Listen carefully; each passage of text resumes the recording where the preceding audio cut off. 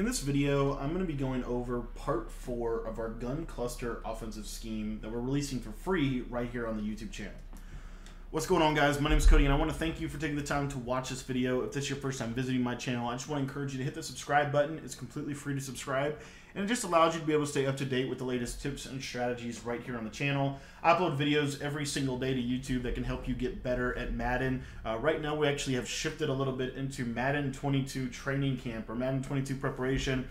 Everything that I'm doing on the channel is with Madden 22 in mind, some of the takeaways that I've had from the beta, how the game plays, and all of that stuff. And so if you want to get better at Madden, whether it be in Madden 22 or in Madden 21 or both, I feel like my channel can help you do that. So make sure to hit that subscribe button if you want to. And we're talking today about the gun cluster halfback strong. Now, in the past, we've done a couple videos, and I should put a playlist together for that. I'll try to get a playlist together for that for you guys, so that you can go back and check out all the other videos. But remember that one of the audibles that we have is this post curls play, and that's what we're going to be going over today. This is kind of a play that you want to use once you've established the mesh post. The mesh post is really, honestly, it's the best play. I think it might be one of the best plays in the game. I think it's at least a top 10 play, if not a top 5 play. It's a really good passing concept, and it's really the cornerstone of this offense. But we're going to talk today about the cluster halfback strong, how to deal with Mabel coverage. This is a really good concept for when they start to just basically try to defend your underneath stuff. So this is a really good concept. Now, real quick, if you want to learn my entire Arizona Cardinals offensive guide, I have what's called a True Fan membership. And basically what the True Fan membership is it's literally just $5. For just $5, you can learn every single week my latest and most up-to-date defense, my latest and most up-to-date offense, as well as my film study, basically time that I carve out of my schedule to study what the best Madden players are doing. I basically record that live now and give that away to you guys on the True Fan membership. So if you want to sign up for that, if you really want to get good at this game, I think that's the best way to do it. It's literally just $5, so it's super cheap, super affordable. Everybody I know could do $5 a month, and you get what you get for that is really top notch. Most websites make you pay, 10 to 15 to 20. Some websites make you pay like $115 a year. So we're trying to make this as accessible as possible to you, but at the same time, we do need your support to keep the channel going. So if you want to support the channel, $5 at the True Fan membership would be really appreciated, and I think we're going to get you a lot of really good content for Madden. So post curls, what we're going to do, real quick, you want to make sure that you're, if you want to run just the cluster strong, then I would say run 4 wide receivers. If you want to run cluster and cluster strong, you can't do that. So I just leave it as is. Some people, in MUT, it doesn't really matter at this point. You don't have to run 4 wide receivers in MUT at this point, so I don't really worry about it. I've got Calvin Johnson at tight end in this when I run this in MUT. So, honestly, I've been testing it in the weekend league, and I'm undefeated so far. So it's a really good offense. But anyways, so what do you do with Mabel coverage? Well, you have to understand that more than likely they're going to use the circle receiver. He's the best receiver in this offense. He's the receiver that's on every good route. And so they're going to want to take away that receiver. So all we're going to do is basically try to force them to not be able to defend everything. So it's really simple. All we're going to do is we're going to take the square receiver and we're going to put him on a hitch route, just like so. And then what I like to do is I like to take the running back and put him on a either a in route, which is a really good man beater, or just a simple swing route to the left side. The in route is probably my preferred way to do this because you get a couple different reads out of this. And then all we're going to do with the triangle receiver is you're going to see we're just going to put him on a out route and we're going to motion him to the outside. So this is the route combination right here. Really good against cover 3. If they're in cover 3, you're just catch, turn, and throwing, and quick out to the cover 3 side. It's going to kill cover 3. We're going to force people to play some version of a cover 2 defense, and it's really nice. So if they're running, I'm telling you right now, if they are running cover 3, and I'm gonna man align, or I'm gonna base align this cover 3 real quick, because I want you to see this concept and how it really does work well. So if they're running cover 3, I'm dropping everybody back in coverage, okay? And I just want you to see this. This is going to be the same in Madden 22. This has been the same for years. If they are running a cover 3 zone, throw this out route, pass lead it up, you get about 10 yards out of it. It's really simple, No zone drop guards it that I'm aware of, other than obviously them having to run cover 2. Let me show you another. So I'm going to put this guy in a hard flat. So this flat zone right here that Cockrell is on, he's in 10 yards, or not 10 yards, 5 yards.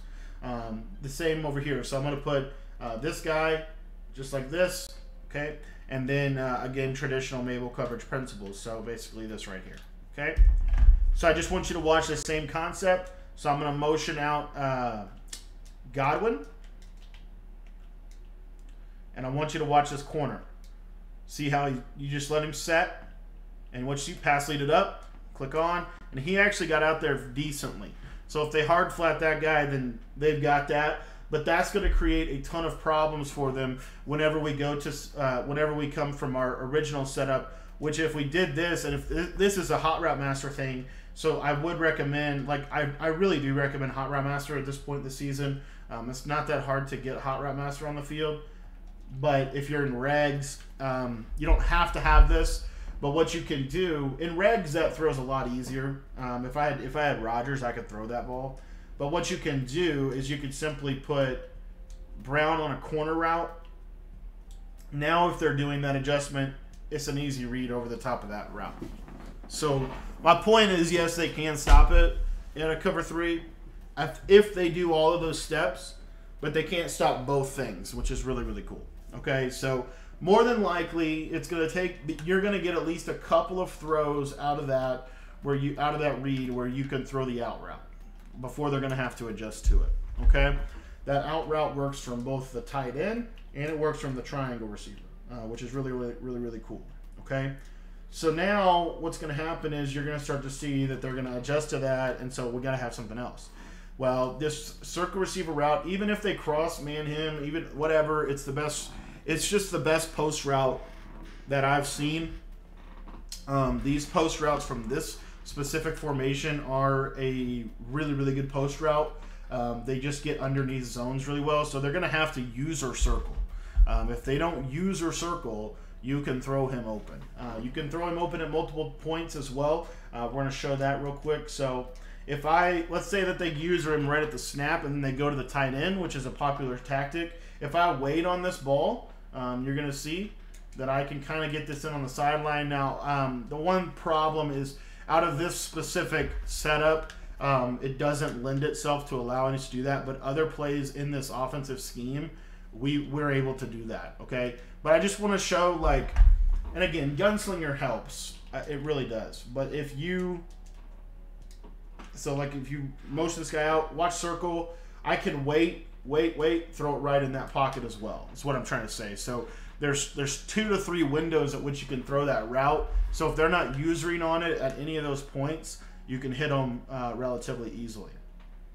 But let's just assume that they're going to start using that route. Okay, so now what we can do, if we wanted to, we could put, there's some other ways we can run this concept. A lot of ways we can run this concept, but really the route we're wanting to build around is this tight end route. So this tight end curl route is really good. You're going to see right here that if there's no yellow on the left or the right, you're going to have an easy read. Now, one little thing that you can do that is actually relatively, I just think it's really good, is if you want to just focus on the right side. So let's say you want to glitch out, like let's say they're running a vertical hook and you know they are, but you still want to throw to the right. All you have to do is take the running back and put him on a option route or a curl route, and then you're going to use that same motion out tactic. And then what I would do with square is I would still put him on a hitch route because it's just going to be a really good pull route for the post. So you see here this simple concept. Look at all of the open routes. Everything has an opportunity to get open. The route to the out route, for whatever reason, whenever you do this setup, let me show you this one more time. So again, this is what I'm getting at. So you see here, we're going to have something like this. And then let's just say, for the sake of argument, that we have a yellow or on the left side just to kind of help the coverage out a little bit. And I just want to show you, again, you don't have to, you can just put the running back on a wheel route. If you don't want to motion people out, like let's say they're base aligning you, if you get a look like this right here, you don't even have to motion people out. Just put square on a hitch, and what you'll see is these hitches. You can also playmaker them up. I'm dropping a significant amount of people too, by the way. But anyways, let me talk one more time about the vertical hook specifically, though, to the right. So let's say they put the defensive end in a vertical hook. It does have to be a vertical hook. It can't be anything else. But if they put the defense in a vertical hook, what you're going to see is this triangle receiver gets wide open over the middle of the field. Is what I'm trying to get at. You can also hitch the triangle receiver. So if you really want to, and this is where I was talking about the running back on an option. If you want to keep the out route, that's where you can really leverage the running back on option route. So if you put the running back on like this route right here, and then you have your out route right here, then what you're going to see is this vertical hook's going to get, he's just put in conflict. He's going to have to guard one of them, and then as you can see there, we can throw the tight end. I don't know what Brady's doing, but it's a simple little catch turn throw. Part of this is it's because I put this guy on a curl flat. If this guy's on a seam, anything other than that, he's going to go out there. And again, if he doesn't go out there, just throw the out route. Like even more reason to throw this out route. So if they're having to do these two adjustments right here to stop the out route, now you're going to see we're going to open up even more space to be able to throw this ball to the tight end. So let me show you this real quick. So again, motion him out, snap, throw, catch, turn, and now you've got this defender in a lot of conflict. He can't be right. He literally can't be right. If he leans a little bit to the left, you throw to the right. If he leans a little bit the other way, then you throw the other direction.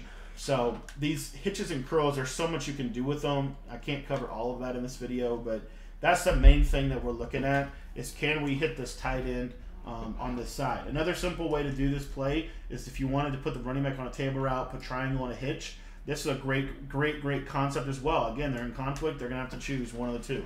You can leave triangle on that route if they're spying their guy. Like most people don't use spies in Madden 21, but if they are spying their guy, a spy will cover this. But I want to be really clear about one thing. So you've got a spy. So let's say you run this setup and you do this, basically this version of it, right? I just want to show you what you can do with this triangle. If you just move, you move the spy and then you can throw. So you just shuffle right or left a little bit, and then you can easily, throw that ball to the little snag concept right here to triangle. Another thing you can do, the cool part about Gun Cluster is you can actually motion snap multiple people, which I really love about this. This is different. It's actually, I think, a better feature than Gun Bunch because Gun Bunch you can't do that. But what you could do, so let's say they drop, let's say they drop a vertical hook over there. What you can do is you can just simply motion snap him just a little bit, snap the ball, look at where he's going to get now. Now he's got even better spacing, and as you can see, you're able to really put that defender in conflict. So that's one of the beauties of this offense. It really does put a lot of stress on Mabel coverage. It's a lot of stress on Mabel coverage. We haven't talked about man coverage shaded underneath real quick, so let's talk a little bit about man coverage. First and foremost, the way we're running this offense, the first setup, the biggest thing I want to talk about when it comes to man coverage is this tight end route. If you low ball, pass lane inside, you're going to have an easy read. Okay, so it's easy, just low ball, throw it to tight end. You're going to have a lot of consistency with that route. The other beauty of the Gun Cluster is that this hitch on the left is on the line of scrimmage. So let's say you're going with the first setup, use this little motion trick right here. What you're going to see is this running back kills man coverage. There's not a man coverage in the game that will guard that running back route. Really simple against man. If you get a man blitz, that's a really good read. You're going to force them to have to get over there with their user because the linebacker on the back side of the formation is who's covering him. And then this square route right here, just throw it inside. Just throw it inside. Easy read. He's going to post him up. Really smooth and really easy. Also against man coverage, we didn't even really hit on it, but this route to the circle receiver typically will beat man. This is why you want to have your best receiver there, but you see there it typically does beat man. That was a bad release, and he still was able to get open. So this is post curls. Post curls is a lot of fun. There's a lot of things you can do with this, and I mean a lot of things. One of the other concepts that you could do if you want to is you could take the circle receiver and put him on a flat. You could wheel the running back out of the backfield, and then you could actually, if you have Hot Route Master, bring a post over the top of that, just like this right here. So you see you've got this kind of spacing concept now, and now it's just hard to stop this with zone. It really is. It's hard to stop with man, hard to stop with zone. This is a really good play. So this is Gun Cluster. I think it's part 4. We've got more of this coming. I hope you're enjoying the series. If you haven't subscribed yet, be sure to do so. And I really want to encourage you to join our True Fan membership. It's where you get everything in detail, and it's just really, really good. It's basically a very in-depth look at offense and defense and competitive Madden. So if you want to get access to that, it's literally just $5 a month, and I'm going to leave a link down in the description for you to be able to sign up.